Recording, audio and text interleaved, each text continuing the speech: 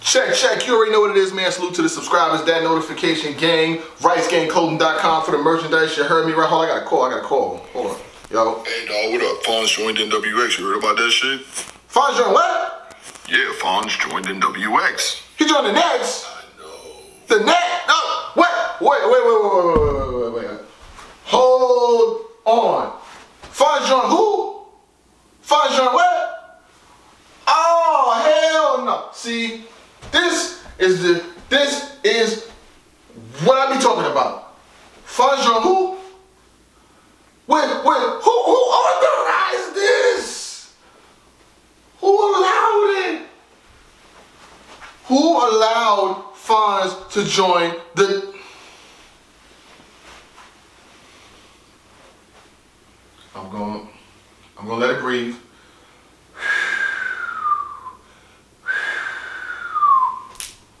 Salute to Fonz and everything that he's got going on personally and professionally as a battle rapper. Fonz has now joined the NW Nets. The NW Nets. This is what they don't even need no more help. They got everybody. Niggas got T-Top and fucking DNA, King Shine. Yo, they already got it. What are we doing here? But all jokes aside, salute to Fonz. Fonz had a remarkable performance in one of the best 2-on-2s that I've seen in recent memory versus him and Av versus Lou Castro and K Shine. They went hard. They did their motherfucking thing. That was a good 2-on-2. So to see Fonz join NWX, I will say this. A lot of people don't understand. I've seen this question asked more than once, right? And that picture of Fonz, that's not me. That's Fonz. You know what I'm saying? Like I can't join no battle rap crew. I'm in Rights Gang. You know what I'm saying? That would be biased as hell. I've heard I was in. I'm not in no crew. But anyway, check this out. So. It's crazy how when you think of it from the perspective of him joining NWX, what does battle rap crews do for you? What do battle rap crews do for you? It does a lot because they will help you get booked. Like you will get booked faster in NWX than you will on your own. And I know he's talented, but I've seen other MCs in crews get, just because of their affiliation, get booked over and over again. Some niggas be winning, some niggas don't even win. But it's all about the affiliate. See what you know gets you there. Who you know keeps you there. And don't get mad at me, y'all know the slogan, hate, the truth sounds like hate to niggas who hate the truth. So I'm just speaking from my perspective. But Fonz is dope. Fonz has came up, Fonz has stayed true to himself. He won the 25 bands, and now he's doing the dope 2-on-2 with Av, and now he's joining, and that's a good thing, because he wanted to battle K Shine, but now he's got that even though it was a 2-on-2, to me it still counts as rec.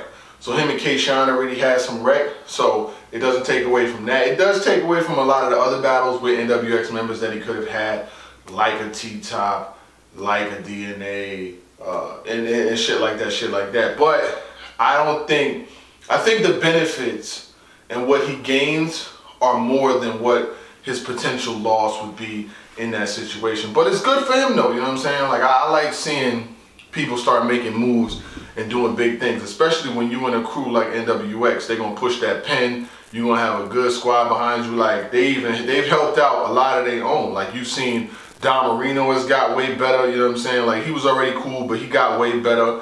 You know, he was just in the 2-on-2 with DNA. So I think the positives outweigh the negatives. They're the most consistent team, and they've been doing it for quite a while. The only person that really didn't work out with the NWX situation was, as far as like battle rappers, you know, you seen Saga come and go, but with Twerk's Twerk. He gonna march to the beat of his own drum. The crew thing is not really, you know what I'm saying, conducive to what he does, you know what I'm saying, because it's like, there's accountability. No, you're not gonna be able to hold him, a crew is not gonna be able to hold him accountable, you know what I'm saying. The only thing that'll probably keep him focused is money, so it's the accountability, not the account, bow, headshot, accountability. So whatever's in his account is gonna be what will keep him focused. But for Fonz, like I said, the growth and continued development and staying focused is what's going to be good for him. I think that he should start getting some bigger names. He should start getting on some bigger cards. He already had that wreck with Av. That was a dope battle. But it's time for Fonz to be seen. It is definitely time for Fonz to be seen. Dot versus Your Honor finally dropped. I will be recapping that with my man Showtime SP. You want to watch it more than once. It's a very good battle. I will talk about that. Do not think that we are not going to talk about Dot versus Your Honor. Fire battle. K-Shine and Helll the Don start trading jabs, going back and forth. Helll the Don puts up a tweet and says, "Little man been asking for this for a few years. He's doing his thing. Much respect to him. But I am a cyborg." Basically, he put up a picture, you know what I'm saying? I just put the picture up, you know, and the words don't be, my autofocus don't be autofocus sometimes, you know what I'm saying? And I ain't got, y'all niggas see it. So he basically said that, and then K-Shine replied, "I know you different, I am too. That's what you don't know." So I've been wanting to see K-Shine versus Helll the Don for a little minute. K-Shine's coming off of his performance in the 2-on-2 with Lou Castro.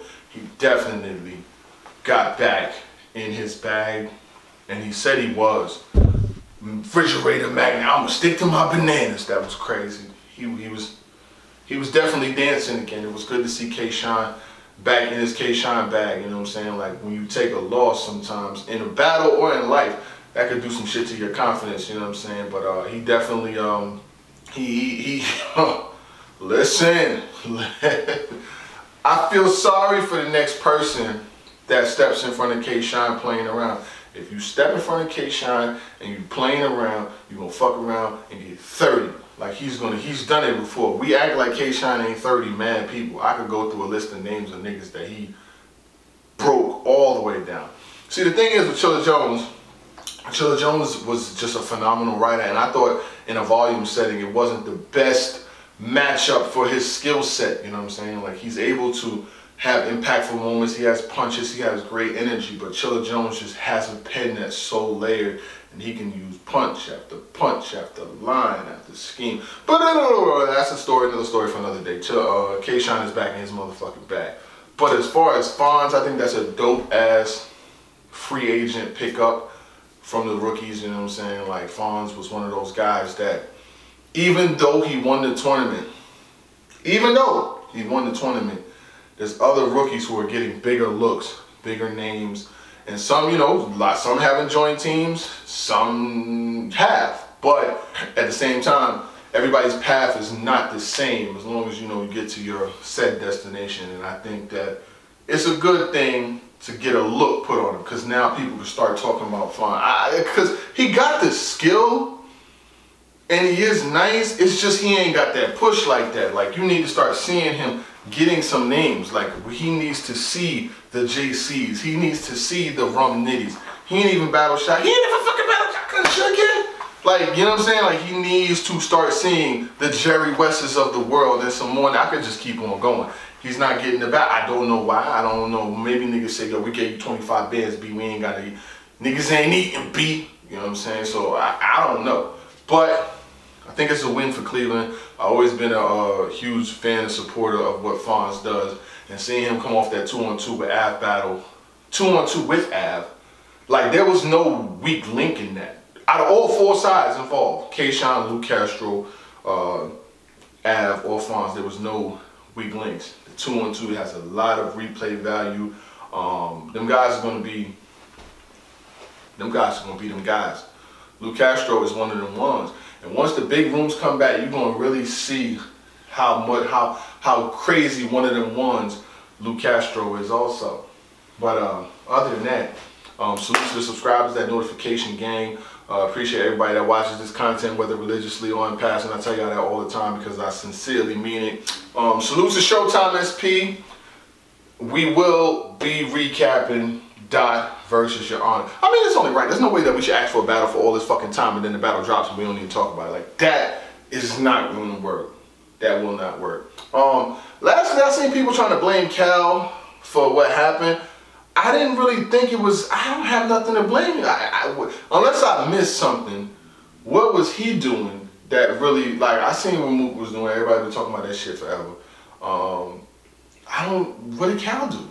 I'm lost. Did he do some? Did he partake in the talking through the rounds? I don't know. But we gotta hold everybody to the same standard. Battle rappers know they shouldn't be talking through motherfuckers rounds, but it is what it is at this point. The battle's over. Shit, life goes on. Like, for real, what we gonna do? We're not gonna sit there and try to down these motherfuckers forever, but it is what it is. Other than that, salute to the subscribers. Motherfucking NWS. God damn, this team is strong. They the NW Nets from now on. I'm out.